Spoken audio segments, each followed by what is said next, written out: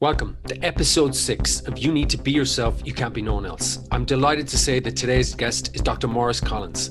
Maurice is a consultant surgeon and the medical director and also team principal at the world-renowned hair restoration clinic in Blackrock in Dublin.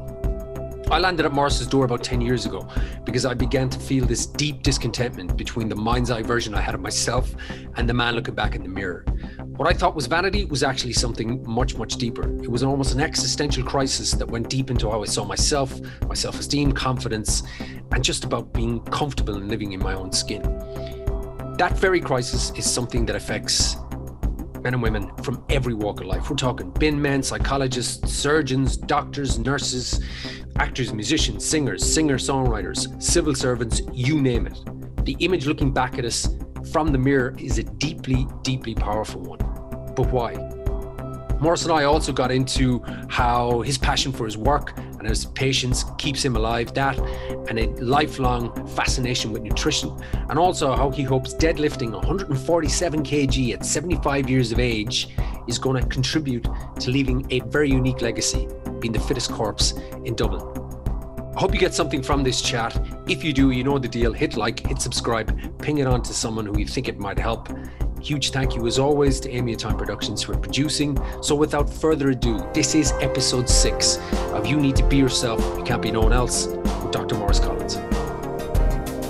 The question I've had in my head since I've been a patient of yours for over 10 years and since I had the procedure myself, the question was running around in my head was, why does the man or the woman, their image they see in the mirror, that mind's eye version of ourselves, why does that have such a hold over us? It's fascinating. I studied psychology when I was doing medicine in UCD, but I've never done psychology after that. But when I took up hair transplantation, it was for my surgical skills that I went into the specialty. But it was only as time moved on that I realized there was such a strong psychological component to hair. And we all have a mental image of ourselves in our mind.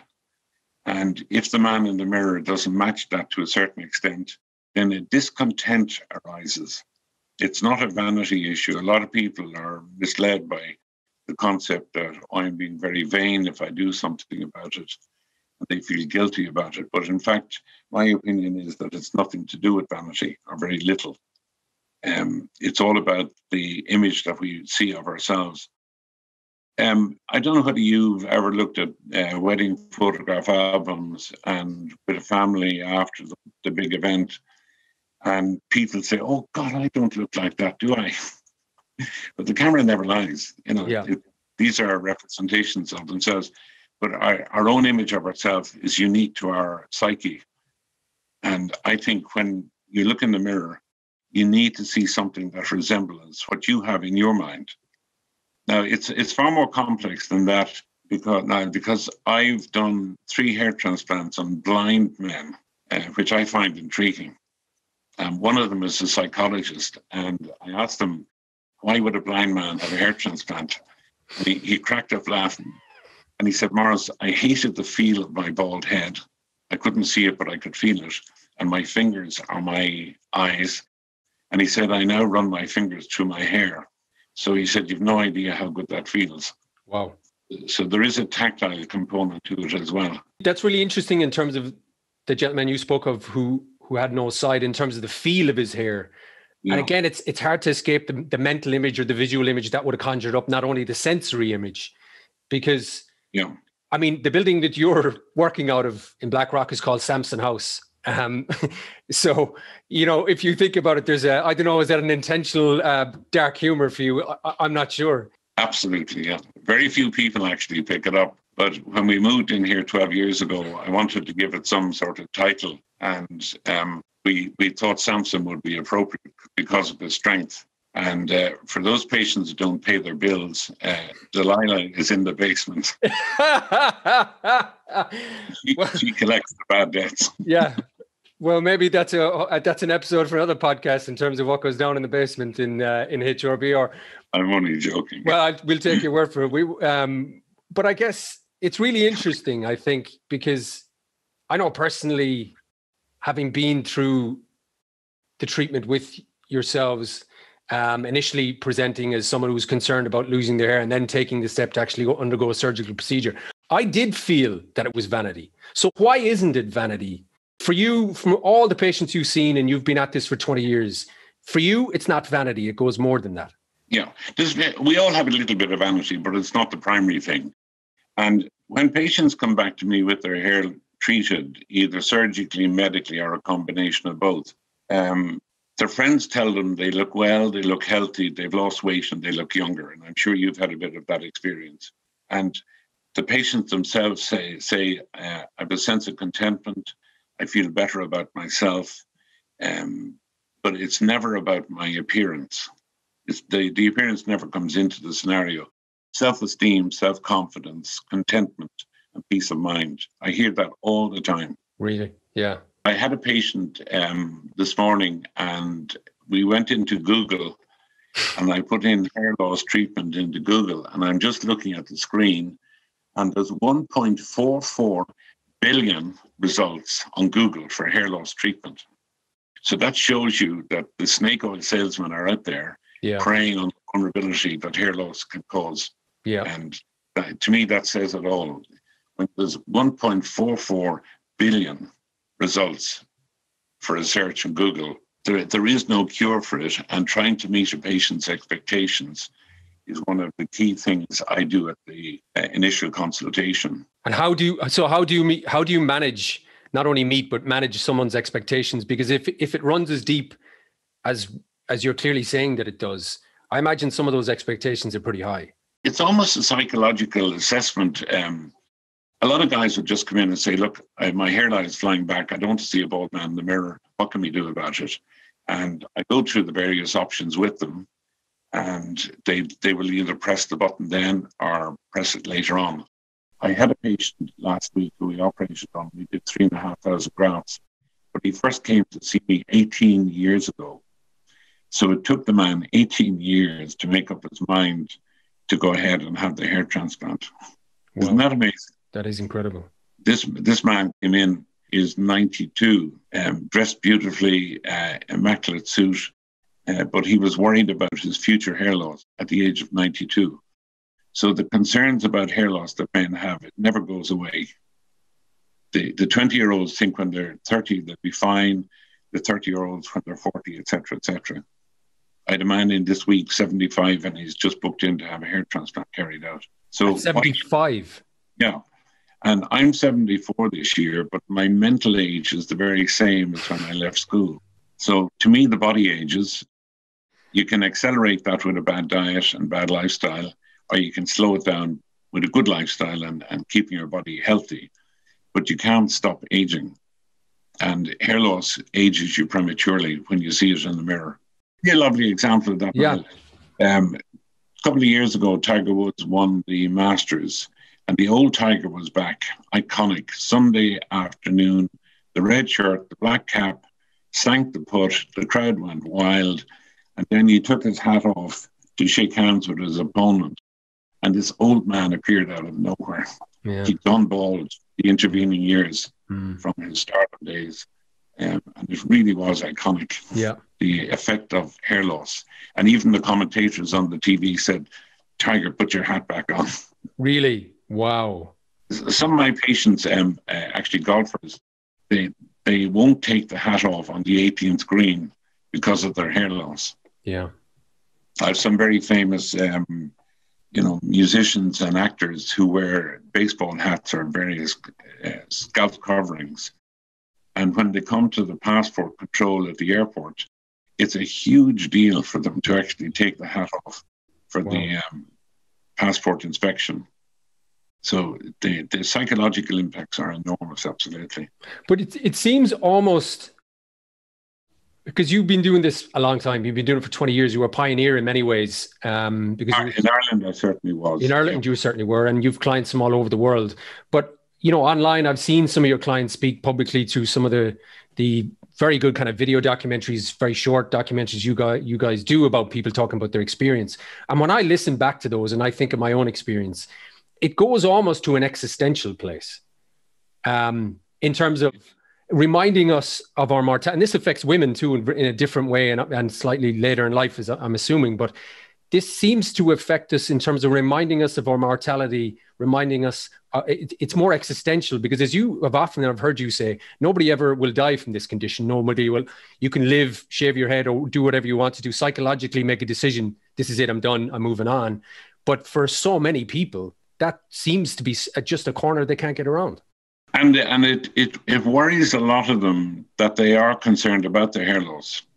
I had a surgical colleague, and he said, Maurice, this thing is doing my head in. He said, I'm a bright, intelligent, well-qualified doctor. And he said, I don't understand why this thing is affecting me the way it is. And, you know, if I meet a patient whose expectations I can't meet, I send them to a psychologist. Really? I had a young man recently, and he's hell-bent on having a hair transplant, and it's the last thing he needs. It really is. His response to the medical treatments we have him on has been superb. He doesn't look as if he's any hair loss at all, but in his mind, his hair loss is deeply disturbing to him, even though it's barely visible. So the psychological elements of this are huge, and it worries me greatly that so many young men are heading off to Istanbul and other places like that, and they're getting mutilated.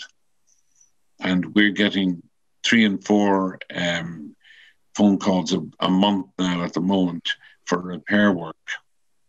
I had a 25-year-old woman rang me from London yesterday, and she had big plug grafts put in along her hairline in Turkey, like the old clumps of hair.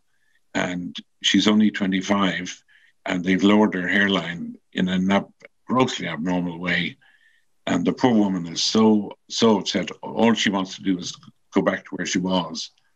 So she'd gladly take her old self back following 100%.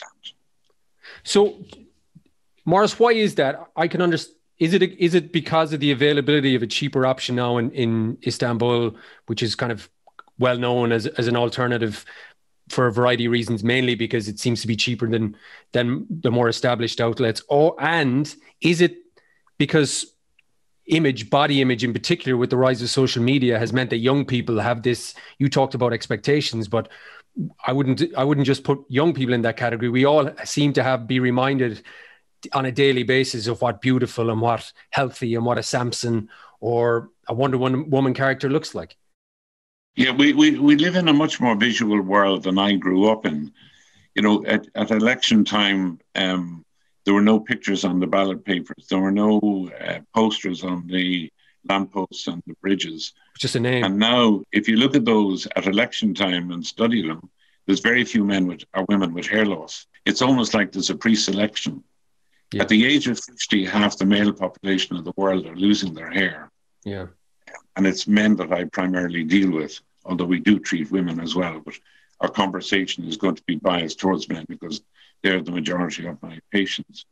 But it's really intriguing. A guy named Thomas Cash a number of years ago did psychological studies on hair loss back in the 70s. But he showed photographs of young men with varying degrees of hair loss to young ladies and say, well, who would you fancy going out on a date with? And I'm afraid balding guys didn't do well at all. Yeah. And likewise, in job selection, there's a bias against baldness. It's really? Illegal. It shouldn't be like that, but it is. So if ever I write a book, Niall, I was going to call it Hair Matters. Yeah. Well, it'd be as good a title as any. I play on words, but for the person in the mirror, it really does matter. And then you have people who I never see who will shave their head and accept their hair loss and get on with their life. And I can't think of anybody better than Andre Agassi, the tennis player. That's right. Really, really good bone structure, beautifully shaped bone structure in his head, shaved head, but really dark eyebrows. Yeah. And eyebrows give your face definition and expression. And I can't see anybody looking better with a shaved head. And Sinead O'Connor, when she shaved her head, is stunningly beautiful. Now, I remember growing up as well, the only guy I remember on TV having a bald head was Kojak, and he looked amazing. Bruce Willis Yeah. later on in later life. But if you look at Bruce Willis, his eyebrows are very, very poor. Eyebrows can sometimes be affected by the balding process. And if you compare Andre Agassi and Bruce Willis side by side, which I've done at a lecture, Andre Agassi wins out all the time. So yeah. I had an amazingly bald man years ago. He had very little donor hair at all. He wore a wig and he wanted to get rid of it, but his eyebrows were non-existent. And he had enough hair to do an eyebrow transplant. Right. So he grew a little smeg. We gave him the eyebrows and he took the wig off and everybody told him he looked stunning. Wow. Because they were aware of the wig. And if I was to give any advice to anybody is don't ever wear a wig, don't do a comb over, and don't have a bad hair transplant.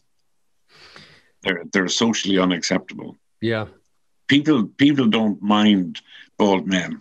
They subconsciously they'll be critical of them, but at a conscious level, if you go to see your lawyer or your accountant, you're not going to be critical of their baldness.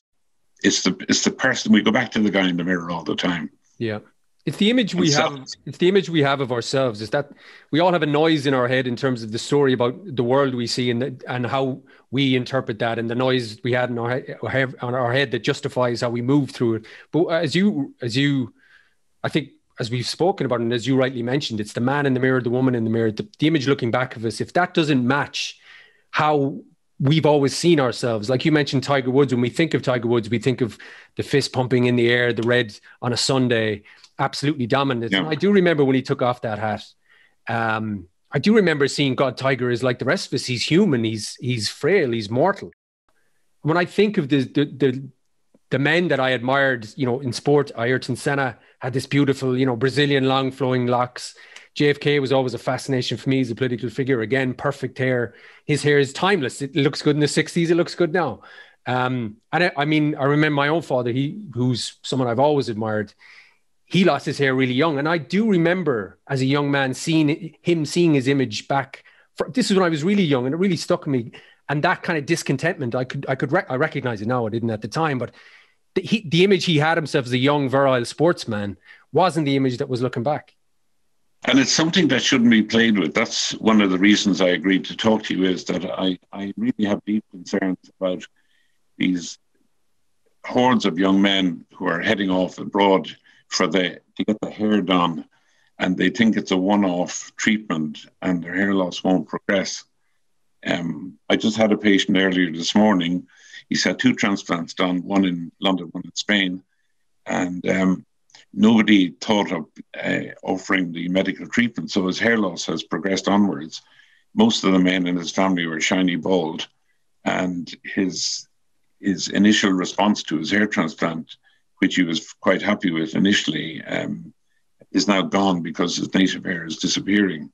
So it's the management of the patient throughout their whole lifetime of hair loss that's critically important to, particularly in young men. And I've had some young men as young as 14 who have started to lose hair. Wow! Imagine 14 years old. It's incredible. The worst I've ever seen. A 17-year-old. At the age of 14, he started, and by the age of 17, the top of his head was virtually bald. It was the fastest I've ever seen. Yeah. So when I'm seeing a patient or any of my doctors here, we're assessing the patient and their needs now, but we have to project forwards, because the surgeon's motto is first do no harm. But my very first day in surgery, I was told, make the patient better or else leave them the same, but never make them worse. And the capacity to do a botch job on hair is enormous. It looks so easy, Niall. Yeah. I remember my first transplant. I saw it in Paris over 20 years ago. And I thought, my God, this is money for old rope. Really? But when I didn't do a transplant for 5 years, I was away training and I was a fully qualified surgeon.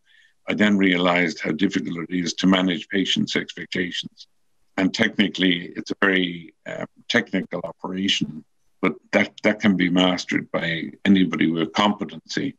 But the management of the patient's expectations over their lifetime is one of the key elements to this. and it's just not being done anywhere. When there's a discomfort with anything in our life, though, Maurice, we want it to be over really quickly. And maybe, obviously, I hear that concern from you about young men who are maybe thinking this is a silver bullet and I get this once and it's $2,000 and I'm done. But I guess what I'm hearing from you is that your hair is a moving target. Your body is aging all the time. Our body is shifting all the time. And that, I know I've been a patient of yours for a decade. I'm sure you have patients from the day you opened your door, that it's a continual process throughout your life. And we all have to accept at some point that we are going to age, we are going to get older. And that guy looking back is going to be very different. It's probably going to be your father, your mother looking back at you. We're all going in that direction, right? And it's kind of that knowledge first and that education, as you mentioned. And there's an acceptance element to that too, right? Yeah. I've accepted my aging. I'm very comfortable in my own skin because I've kept my hair. I always say I picked the right parents, and that's very important to do that. But I use a little bit of a drug called minoxidil, which is the active ingredient in Regain. And I've been taking a tablet version of that for the last 2 years. And your hair ages as you get older. And mine was getting finer, but I wasn't going bald. And my hair is much, much stronger now. And I'm really happy with it. Even on a personal level, I'm benefiting from an improvement in the appearance of my hair, even though it's Snow White. Patients are telling me, gosh, Maurice, you haven't aged in 10 years. And it's the hair that does it. I have some fascinating stories. What comes to mind there is a young man in his 20s. He's married and has 2 kids. And his wife has never seen the top of his head. What? He wears a baseball hat all the time, even in bed. And when he came to see me, he wouldn't take the hat off for me to examine his scalp. That's how traumatized he was by his hair loss. Because most young men coming to me were able to treat them medically rather than going down the surgical route. But unless you have that awareness of the potential psychological impact of the hair, you can do an enormous amount of damage to the patient. And the commercial clinics are run by salesmen. You meet a salesman in the clinic, you don't meet a doctor. And to me, this is of such high importance that it's as serious as any medical condition anybody can have. And it's interesting, we're allowed to keep our clinic open during COVID. Wow. Because we've a lot of patients who are on serious medications, but this to me is not primarily a cosmetic process. It's much more than that. And that's really why we're talking. So for you, there's a wider process. The procedure or the treatment is only a small part of that. It's staying close to the patient and making sure that what I hear from you is they have to be in the right headspace in order for you to be able to help them first and foremost. Yeah, my patient this morning, I said, look, the last thing you need is a hair transplant. I may do one on you sometime, but I said, we need to get your hair loss under control first and then manage your expectations. So I said, until we achieve that, I said, I'm not going to do a hair transplant on you. I said, commercially, it would be very much my interest to do it, but it is not the correct thing for you medically. And he was deeply appreciative of what I had said to him. I had a man from Spain a couple of years ago, and he was losing hair, and we were about a half an hour into the consultation, and he said, Maurice, can you give me back a full head of hair? And I said, absolutely not. Nobody can. He said, it's not possible. We can't generate new hair in a laboratory. Okay, he said, I'm going to stop the consultation here. He said, I'm really appreciative of what you just told me, because he said, that's what I want. I want a full head of hair back. And he said, I was told by 2 clinics in Europe that they could give me a full head of hair, but I didn't believe them. So he said, I've traveled from Spain to hear you say those words to me. Wow. And he said, I'm deeply appreciative. And he said, if ever I do have a hair transplant, I'll come back to you. And has he been back? No, he hasn't, no. So he had to go around, what I hear there, he had to go around Europe for someone to tell him like it was. Because he realized it himself, but he wanted to hear the words from somebody with some sort of professionalism about them. The shysters and the salesmen were telling him everything that he wanted to hear. And I often say this to a patient. I said, my job is to be understanding of the concerns you have, but to be absolutely honest, 100% honest with you. And I said, I have to tell you the things that you need to hear, not that you want to hear. Yeah. I said, the salesman will always tell you what you want to hear. And that's the difference. So my advice to young men, and this is one of the reasons why we're chatting, is for God's sake, get 1 or 2 or 3 consultations with a competent clinic, no matter where you live in the world, and think about what your long-term goals are, not just your immediate, because an enormous amount of damage can be done. And it's very, very difficult to do any sort of repair work on patients who've had bad hair transplants done. Really difficult. I had a young man who went to Thailand and his hairline was halfway down his forehead and he's now starting to go bald behind it. You know, he's destroyed for life, deeply upset by it. And I said, look, we'll do our best. We can do laser hair removal, but I said, it's never going to be perfect. So for you, it's don't necessarily dive too deep into Dr. Google. If there's a discontentment there, then you need to do your research. You need to talk to doctors as opposed to salespeople. Yeah, and even the medical treatments that we've discussed previously, Niall, you know, finasteride has been around now for over 25 years for prostate and over 20 for hair. It's been approved by the FDA. We have nearly 15,000 patients taking it on an annual basis, and we review them regularly to renew their prescription. So I'm very comfortable with this medication. But if you went into Google and looked at it, you would think it was poison. So why is that? Look, pharmaceuticals, we all know, have a huge influence over all our lives. Why has finasteride got such a bad rap on when you, as you said, if you punch it in and do some research? Why does it get such a bad rap, or is that the way it is with certain drugs? In the placebo-controlled trials that were done with finasteride, 3.8% of men who are taking finasteride will get a sexual side effect, either erectile dysfunction, loss of libido, or reduced amounts of semen. But 2.1% of the men taking the placebo got the very same. So in my experience clinically with over 15,000 patients, those findings are what we roughly 98 men out of 100 will have no issue with the side effects from the medicines. And of the group that do, once they stop the medicines, their side effects disappear. But when you go online, people are talking about persistent side effects. I've never seen it in 18 years of prescribing this drug. And I still have patient number 1. We've over 30,000 patients in our database.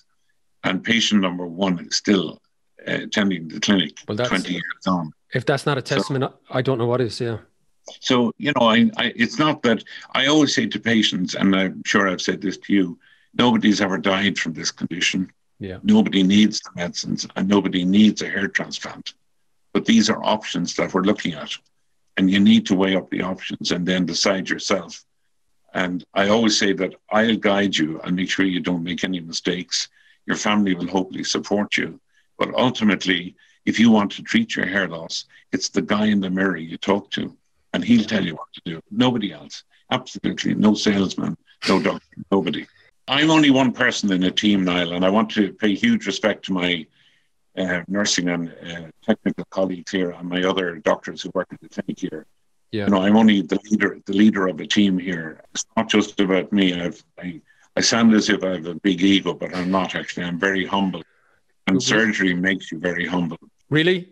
What is it about surgery? Yeah, you know, when a few cases go very well, you think you're the greatest thing since fried bread. And then you run into a complication or something, and then boom, you're back down to earth. Yeah. So it can be a very humbling specialty. Yeah. Well, Maurice, I can certainly say my day at HRBR was like a spa day, and it was almost like a relaxing, one of the most relaxing days I've had. But you have a wonderful team there, very dedicated to their work, and I know that it's very intense work, very painstaking work, physically strenuous work. Yeah. And I think it's clear that you have one of the best teams in the world. But you've been very, very generous with your time this morning. Is there anything you want to leave us with? Any thoughts as we come back into the light out of lockdown and moving forward? Yeah, I always say this. If hair loss is a concern to men, please seek out properly qualified doctors and get good advice from a doctor, and then speak to the man in the mirror. Don't rush into a hair transplant. Yeah. Don't rush into it. Yeah. It can be a fatal mistake. Yeah. Maurice, what gym do you work out at? Because I reckon, you know, we could do a bench off. Well, it's interesting, Niall. There's a CrossFit gym around the corner from where I work. Yeah. But I designed the building that we're in 12 years ago, and I put a gym into it. Oh, wow. All my staff, I encourage them to use the gym. Wow. And it's obviously incredibly popular at the moment. Yeah. So you're certainly practicing what you preach. Yeah. So it's been a great bonus to us here over the lockdown. Yeah. And obviously it's only one person at a time, and we clean and we do. Of course. I'm totally compliant with the law and the rules. Yeah. You know, we do antigen testing here on all our staff and our patients. So even though I sound a little bit radical and critical, I do comply 100% with what the rules of the government are and the HSE. It's been great to see you, and I genuinely really enjoyed that and appreciate your time. Great pleasure, Niall, and I hope to see you shortly. Yeah, I look forward to seeing you in Dublin. How long have you been pumping iron in the gym? Because you mentioned a number there which made me feel very insecure. I'm not sure I'd be like to be deadlifting anywhere near you in a gym, but I'd be only looking at my hairline in the mirror anyway, so we wouldn't have to worry. The lockdown was of some benefit. I lifted 147 on Sunday. 147. 147. Anyway, that's by the by. That's not for mentioning. Yeah. That's incredible.